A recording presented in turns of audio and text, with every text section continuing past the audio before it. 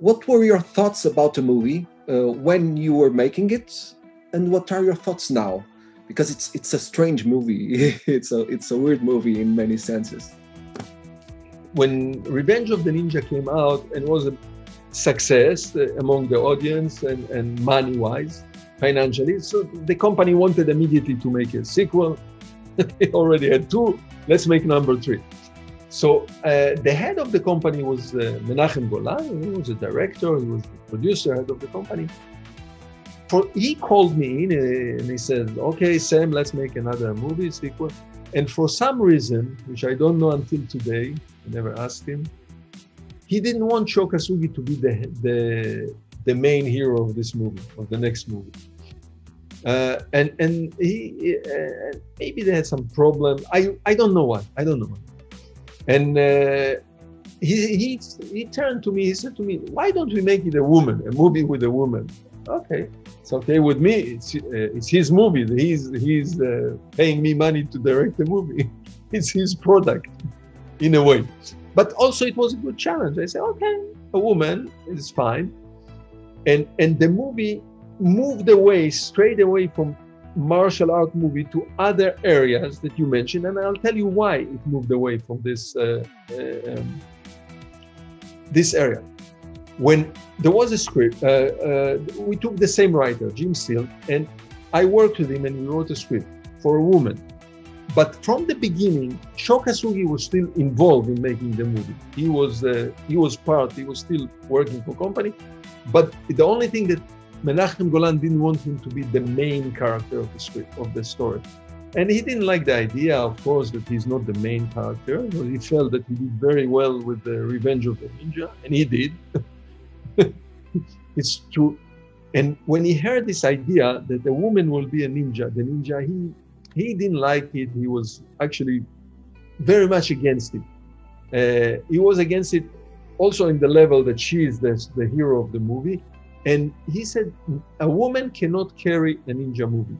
A woman cannot be a ninja. She doesn't have the physical power, and the audience will not accept her, which he was right, by the way.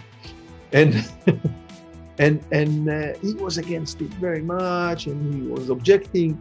And I was sitting with the writer, with Jim Steele, and how do we resolve the problem? What can we do that Sho Kosugi will agree and he will come along and everything will be okay?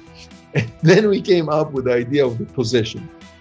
The woman, which eventually was Lucinda Dickey, she is not really a ninja.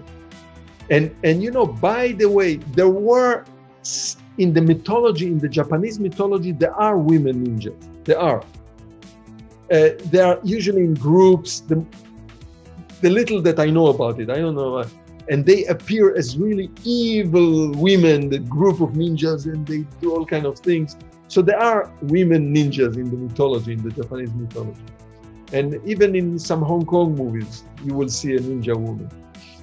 But not as a main hero in a movie, no. So we came up with this idea. We said, she's not really a ninja. She's not trained. She's possessed. There is a bad ninja. Sho Kosugi is going to be the good ninja. There is a bad ninja. And he dies right away in the beginning of the movie. And his spirit goes into her. And now we enter the world of the movie, The Exorcist. She's possessed by ninja. She's not a ninja. And everything she's doing is with the power of the dead ninja. So Sho Kosugi, who is the good ninja, eventually is really fighting the bad ninja within the body of a woman. So this was good. This was okay. In his mind, Sho Kosugi mind, everybody mind, they agree.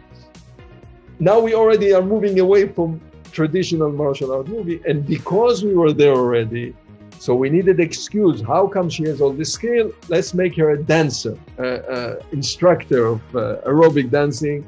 So now we are going into the world of the movie Flashdance. So now we have Flashdance and we have Exorcist. And there are a lot. At the time also, the movie Poltergeist came out. Toby Hooper directed. I love this movie. So I was influenced very much by Poltergeist. So you elements of Poltergeist into it.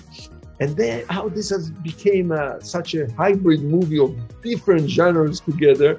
And we are working in the script. And sometimes when you work on the script, you don't feel that what you're doing. You don't understand the mixture, the cooking that you are doing, because we didn't have time. It's not a studio that we write a script 6 months, 7 months. We finish everything in 2 weeks, 2-3 weeks. The script is ready. You know? Let's go. Let's make it. So you don't have time to analyze what you've done, And we went and we shot this movie. At the time, for me as a director, as somebody who has to solve so many problems in action movie, we don't have the time like in a regular drama to rehearse, to think, to take our time, to reflect on the script. We are working all the time. In the filming 12 hours, then I have to go and see the dailies, see the material from yesterday, another 2 hours. Then sit in the office, talk about tomorrow, another hour. Usually it's 16-hour day for the director. We are busy. And the challenge is fantastic. I have to work with all kind of things, with possession, with flying swords, with the exorcism, with the room is moving, with the sucking, this poltergeist, sucking everything into the cabinet, fight sequences,